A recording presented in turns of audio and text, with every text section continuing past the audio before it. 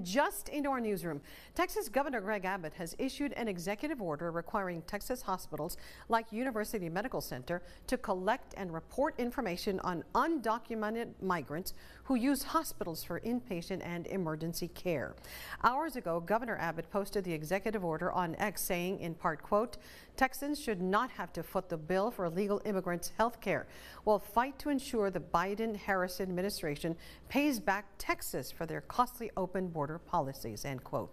Now, the executive order already receiving pushback from local nonprofits.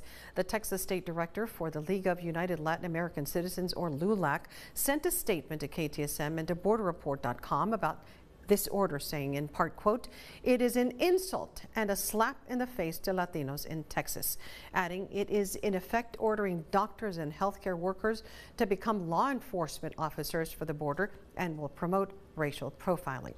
UMC issued the following statement just a few moments ago saying, quote, "We are aware of the executive order that was issued today by Governor Abbott. We will be reviewing it with our team to fully understand its implications and requirements," end quote.